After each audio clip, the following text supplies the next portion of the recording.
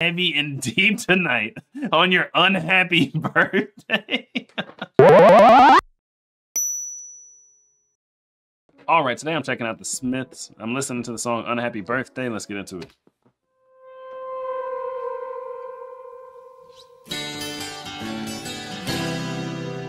I've come to wish you an unhappy birthday. I've come to wish you an unhappy birthday. 'Cause you're evil and you lie, and if you should die, I may feel slightly sad, but I won't cry. Loved and lost, and some may say, when usually it's nothing, surely you're happy it should be this way. I say no, I'm gonna kill my dog. What? May the line sag heavy and deep tonight. I've come to wish you an unhappy birthday. I've come to wish you an unhappy birthday. 'Cause you're evil and you lie, and if you should die, I may feel slightly sad, but I won't cry. Loved and lost, and some may say. I need to pause it. But I'm too into the lyrics and I want more. You know what I'm saying? I want more lyrics, more to try and unravel this whole thing and fill it out. Every time I get more layers, I feel I'm peeling back another layer of the onion and whatnot. The part that's clear is he's wishing somebody an unhappy birthday because they're evil. They suck as a human being. But then when he goes on to loved and lost, is this an ex-lover?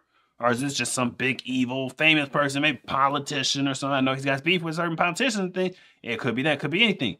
When we get to the part about unaliving your dog and like that, I know it's probably not literal stuff because he's an animal lover, right? So he's definitely not offing his dog. But it's like, how do you, on first listen, figure this stuff out?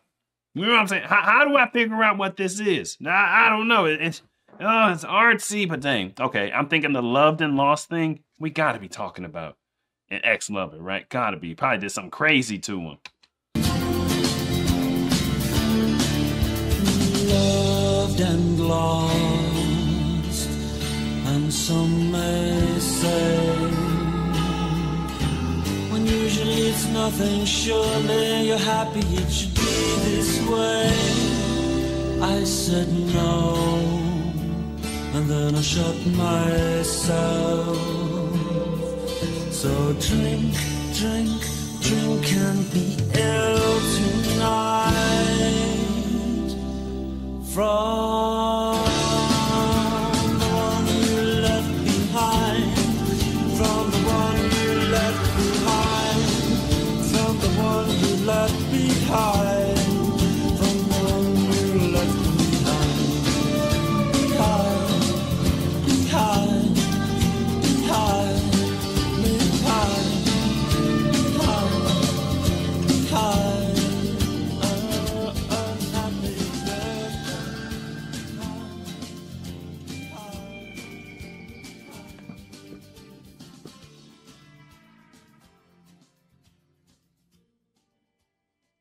See, this one's very mellowed out and vibey. I feel like the music, the vocals, everything is that same like mellow vibe. I'm trying to go to Genius to see if they have annotations. They do.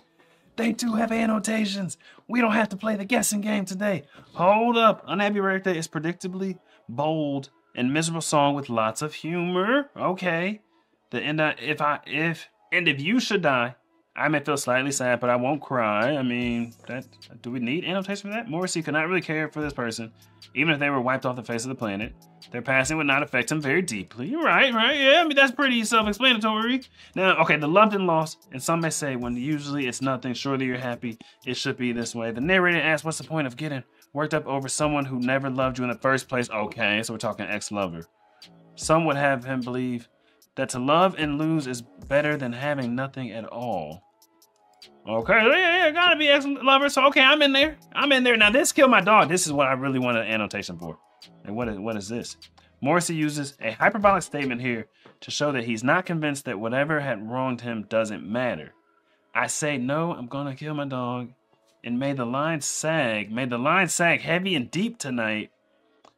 We celebrate our birthdays and we get older with each year. The lines are our wrinkles. Morrissey is talking about the wrinkles on this person's face. As you get older, you get more lines and the face starts to sag. That's like a funny little insult. May the lines sag heavy and deep tonight on your unhappy birthday.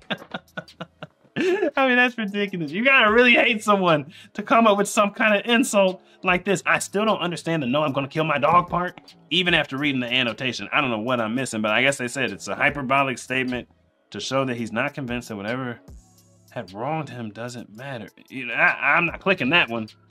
But okay, well, I think that pretty much covers the meaning of the song. Still, I don't have clarity on this Kill My Dog thing, but the line sag, I'm glad I looked that up. Because that wasn't even a line that stuck out to me.